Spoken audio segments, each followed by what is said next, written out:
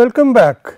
So, today we go on to the last segment of this course, which deals with the financial applications of path integrals. But before we get into that, we need some prerequisites, and one of them is going to be Ito's lemma, which enables us to do calculus of functions of stochastic variables. So, let us get into that. Let us get into the Ito's lemma.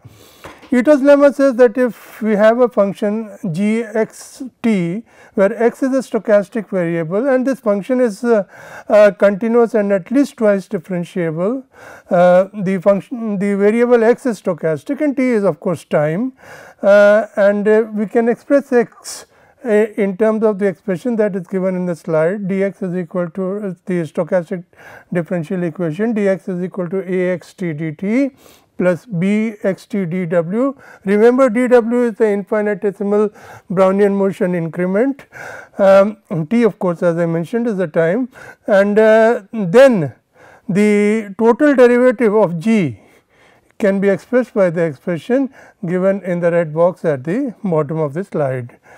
The proof is not too involved, it is quite simple. In fact, we consider a continuous and differentiable function, twice differentiable at least, function g x t of x in t, where x is given by the expression that I mentioned just now, and that is given here in the red box.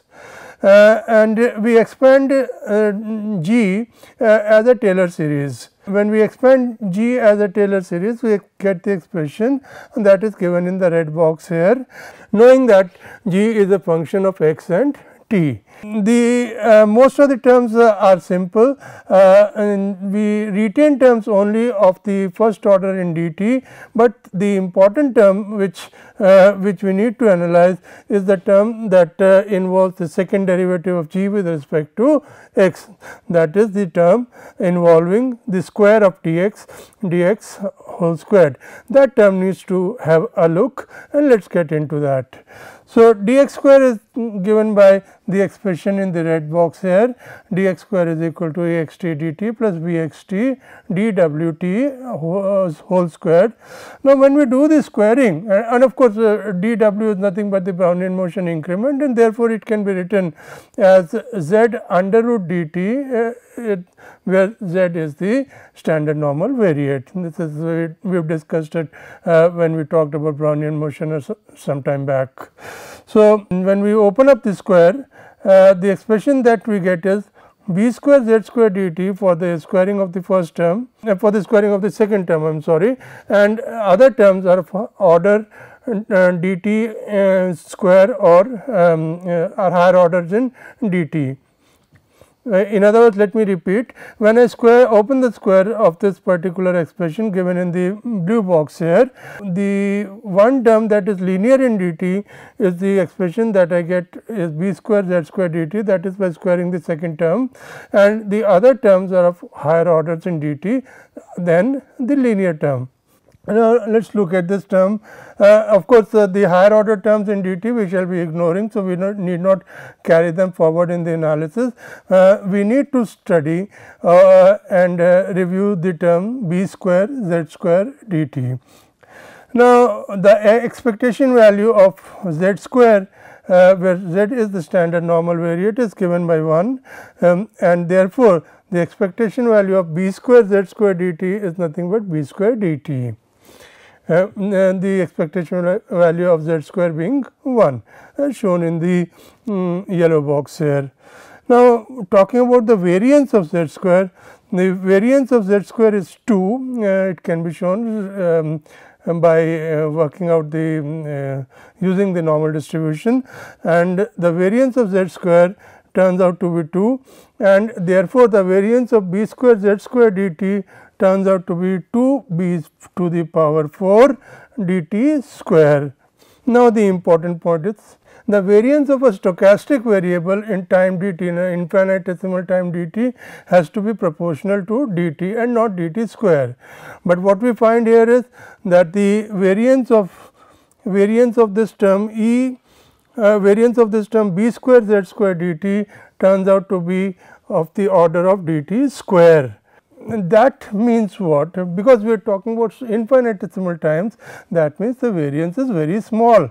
Variance is much smaller than what is expected if the process or if this expression b square dt and the b square dt, if this expression or b square z square dt rather, if this expression were to be a stochastic variable. Had it been a stochastic variable, the variance should have been of the order of dt in time dt. However, the variance is found to be of the order of dt square, which is very, very small, and therefore, to first approximation we can take the variance to be 0, and as such we can assume that b square z square dt is deterministic and carries the value b square dt.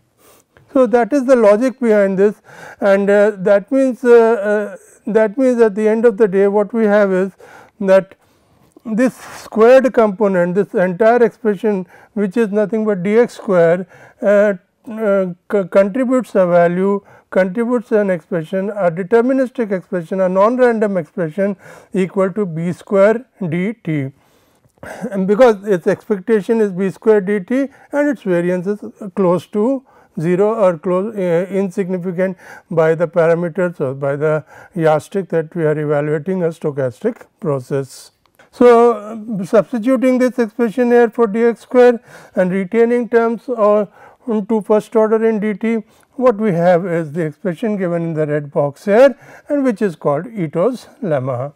So, we have here an expression for the total derivative of a function of a stochastic variable with an explicit time dependence, and the coefficient of dt is called the drift coefficient, and the coefficient of dw is called the diffusion coefficient. Now, we come to the stock price distribution. Now, stock price distribution we shall be talking about is basically a model which is known by the Black-Scholes model in fact, but it epitomizes the price processes of most of the financial assets with variations. And this is the fundamental process, the simplest process that is and that meets to a reasonable rigor the empirical data, and it forms the basis or the underlying of the Black-Scholes model of option valuation or contingent claim valuation that we shall be talking about in due course. So, let us now get into the stock price behavior or the stock price distribution or the modeling of the stock price, howsoever you may like to represent it. First of all, the fundamental thing is that the stock prices are assumed to follow a Markov process, and this particular property is in tandem with or is in conjunction with, is compatible with, consistent with the weak form of market efficiency. What does the weak form of market efficiency say? The weak form of market efficiency says that the current market price encapsulates the entire past history, and therefore, the current market price is the relevant information that is useful, valuable or should be considered for predicting future prices. That is what is the definition of a Markov process indeed, and that is what enables us to classify stock price as a Markov process. Now, we have two axioms on the basis of which we do the modeling of stock prices, which we believe that a rational investor should obey on, and which are supported to a large extent by empirical analysis. The first one is that the expected percentage return required by investors over an infinitesimal time period, small time period dt from a stock is independent of the stock's price. Let me repeat, the expected percentage return required by investors over an infinitesimal time period dt, small time period from a stock is independent of the stock price. In other words, if an investor requires a 10% or a 15% or a particular return from a stock when its price is x, it requires the same return when the price is Why? The return over infinitesimal time period is independent of the prevailing market price of the stock. The second argument or the second axiom that is accepted as part of rational behavior is that the variance of the percentage change in stock price, the variance of the percentage change in stock price in time dt is independent of the stock price. Again, what we are simply trying to say is that an investor is just as uncertain of percentage return when the stock price is say x as when the stock price is y. So, that uncertainty in the stock price or the stock return or the stock price or the stock return is independent of the prevailing stock price. These two axioms combined together form the fundamental model of stock price, which is carried forward into the Black-Scholes option pricing model. So, how does it translate into mathematics? How do these two axioms develop into a differential equation or a stochastic differential equation? Let us see. The first axiom is what? The first axiom is that the expected percentage change percentage return, the expected percentage return required by investors from stock in infinitesimal time dt is constant and independent of the stock price. The expected return is given by over time dt is given by the expression in the red box here, E in the square brackets here 1 upon dt into the percentage change ds upon s. ds upon s is the percentage change, you divide it by the time period, you get the percentage change per unit time, which is the expected return, and this return it says the axiom says is independent of the price, and therefore we call it mu, and that enables us to write E or the expected change percentage change in price, that enables us to write the expected change in price over time dt as mu dt, because dt is non-stochastic, and that enables us to write ds upon s as mu dt plus some random term, some stochastic term which has a 0 mean. Then we come to the second axiom. The second axiom is that the variability of the percentage change in stock price in a short period of time dt is the same irrespective of the stock price. This gives us the condition that is given in the red box here. The standard deviation of the percentage change in stock price ds upon x can be written as sigma under root dt. So, combining the two, combining the expression that is given here in the red box and the expression that is given in this slide in the red box, we can write this percentage change in the stock price over time dt, where dt is infinitesimal in the form that is given in the green box right at the bottom of your slide. Remember, just to recall, dw is the infinitesimal Brownian motion increment, and therefore, it can be written as z under root dt. Z is the unit normal variate.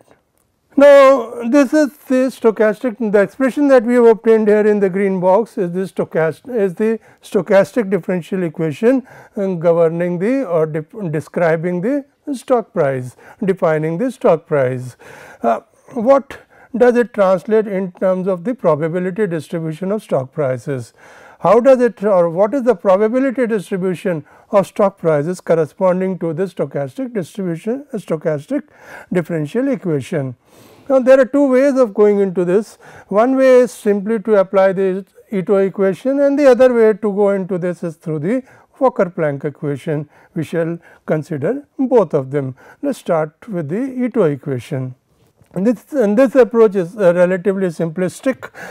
We write g as log of s, and where s is given by the expression that is given here in the red box, in the green box, I am sorry, and that can be written in the form ds is equal to mu s dt plus sigma s z under root dw, or you can also write it as ds is equal to mu s dt sigma s z under root dt, or mu s dt plus sigma s dw. Either way you can write it depending on how you choose to represent the stochastic term, infinitesimal stochastic increment. Writing g as log s, we get the first derivative of g with respect to s as 1 upon s, and we get the second derivative of g with respect to s as minus 1 upon s squared.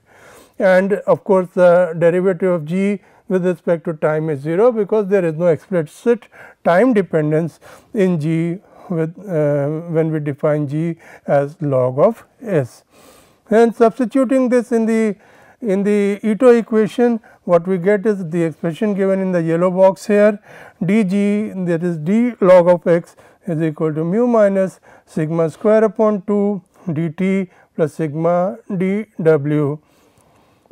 We can write this as this clearly shows that the log of the stock price, the increment or the change in the log of the stock price has a mean of mu minus 1 by 2 sigma square and dt. We can write d log of s as log of st minus log of s0, and that enables us to write an expression for the probability distribution of log of st. The log of st is then following normal distribution with a mean of log of s0 plus mu minus sigma square upon 2 I am sorry into t, and a variance of sigma square t. That is obtained by integrating this differential equation between the limits s0 and st, and thereafter we get this expression log st minus s0 is equal to mu minus sigma square upon 2 t plus sigma wt, and that implies that log of st is normally distributed with a mean of log s0 plus mu minus sigma square upon t and a variance of sigma square t, which is the expression that is shown in the green box right at the bottom of this slide. Now, what about this is the expression for the price. This is the probability distribution of the logarithm of the price, log of st. We have obtained the probability distribution for the log of st. Now, we obtain the probability distribution for the logarithmic return. We write x equal to 1 upon t log st upon s0. This is the definition of logarithmic return. The expression in the red box here, this is the expression for the logarithmic return. And this clear knowing that log st follows the distribution that is given in the blue box here, normal distribution with a mean of log s0 plus mu minus 1 by 2 sigma square t, variance of sigma square t. We can immediately obtain the distribution followed by x, where x is the logarithmic return. X follows the normal distribution with a mean of mu minus 1 by 2 sigma square and a variance of sigma square upon t. That is it's straight away obtained by setting the log s0 to the left hand side and then dividing throughout by t. Now, just an issue about logarithmic return. In this slide, I have tried to show that the return that we have talked about in this presentation so far in an earlier slide is basically a first order approximation of logarithmic return. This can be easily seen when you follow the sequence of computations given in this slide. We have x is equal to 1 upon dt log s dt upon s0, that is equal to 1 upon dt log 1 plus sdt minus s0 upon s0. sdt minus s0 is nothing but ds. So, we put ds here and then we expand the expression in 1 plus x log 1 plus x form and retain the first order term, and that is nothing but the expression for the return, that is sometimes termed as the arithmetic return, the change in price per unit time. That is what we normally use when we talk about return on a financial asset. So, this is the relationship in this particular slide. What I have tried to show the viewers is the relationship between the logarithmic return and the arithmetic return that that's usually is presented in the literature on financial instruments. So, this is where we stand at the moment. Our stock price model is given in the red box here. Now, the Fokker-Planck, now the second approach that I mentioned involves the Fokker-Planck equation. If we write down the Fokker-Planck equation corresponding to the stochastic differential equation that is given in the red box here, we get the expression that is given in the blue box here. The solution to this Fokker-Planck equation that is given in the blue box here is written out in the green box here, and we shall follow it, but we shall touch upon it in a sense in the following slides, but a little bit quickly because of paucity of time. So, let us get into this. Let me repeat, the red box gives us the stochastic differential equation or the Langevin form equation for the stock price.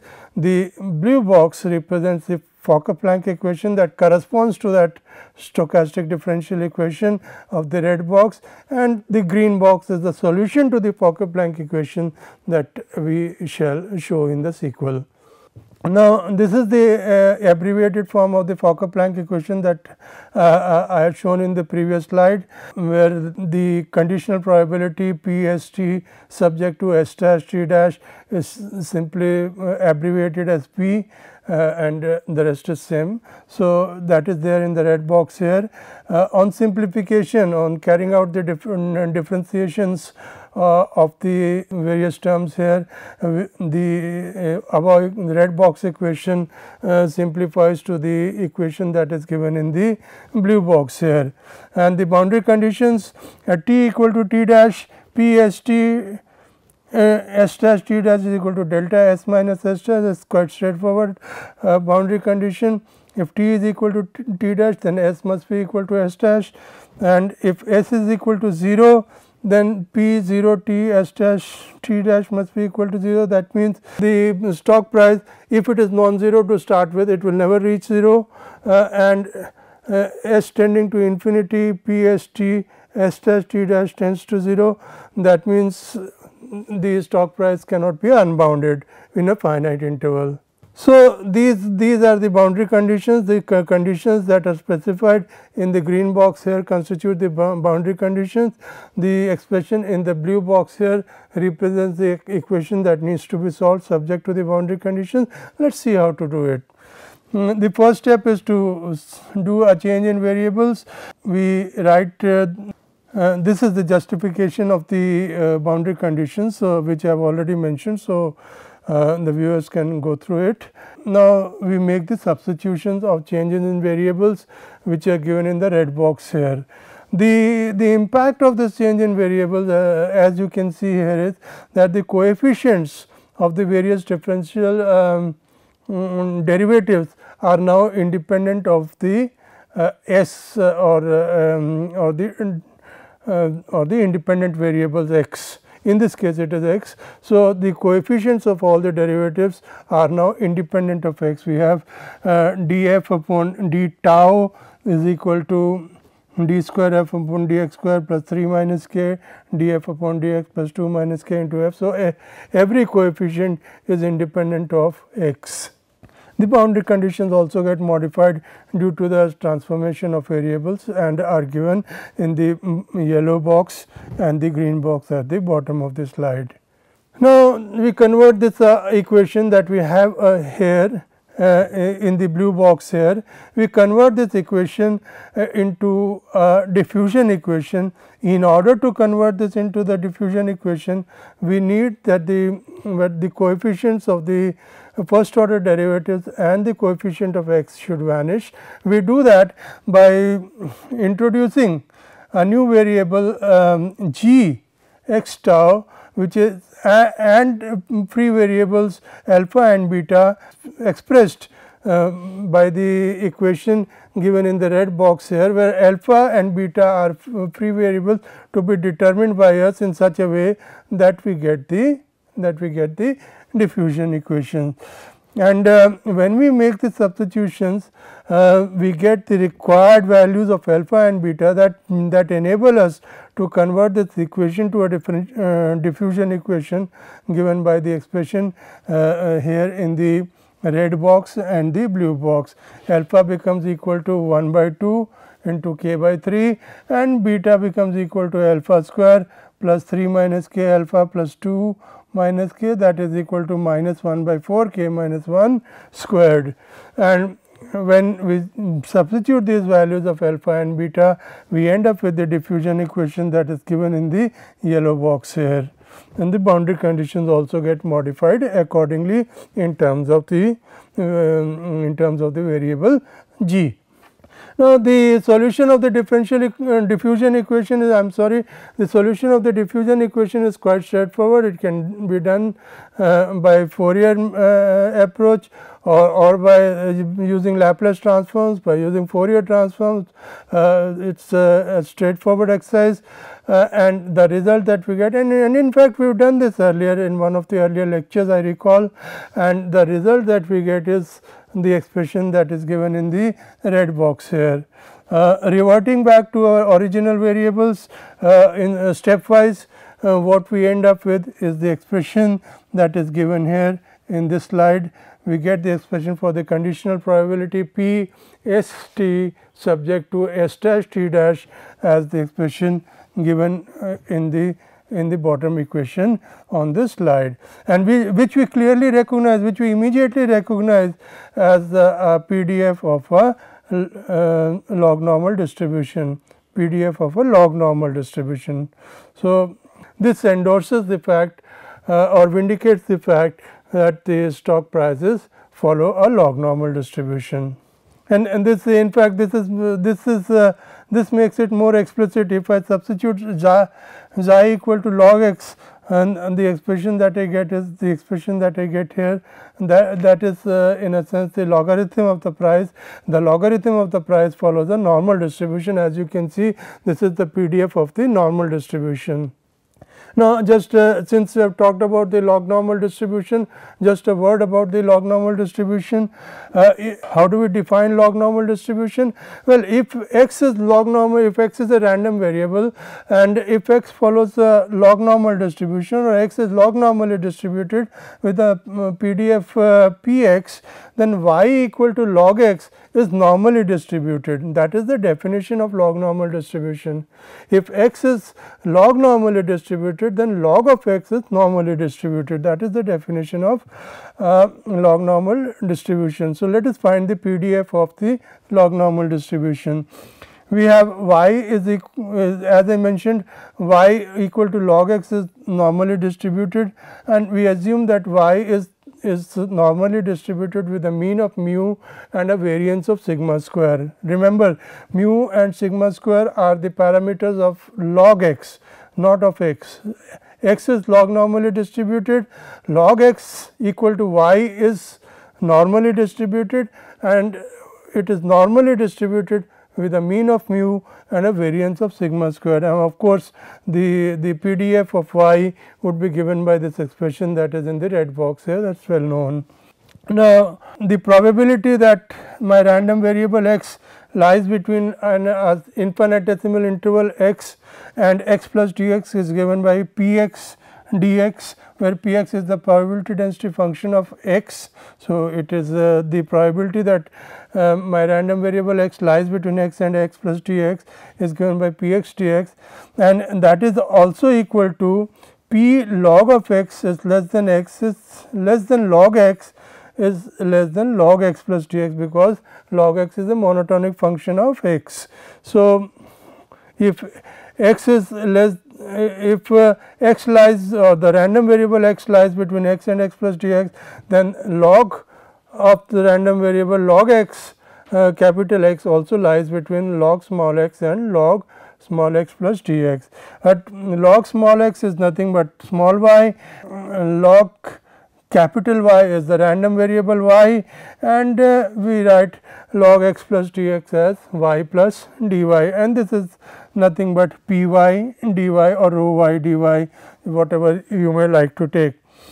So this expression carrying on the equalities, this is equal to substituting y equal to log x, we have p log of x into dy. Dy can be written as log x plus dx minus log x, because dy can be written as y plus dy minus y, and that can be written as x plus log x plus dx minus log x.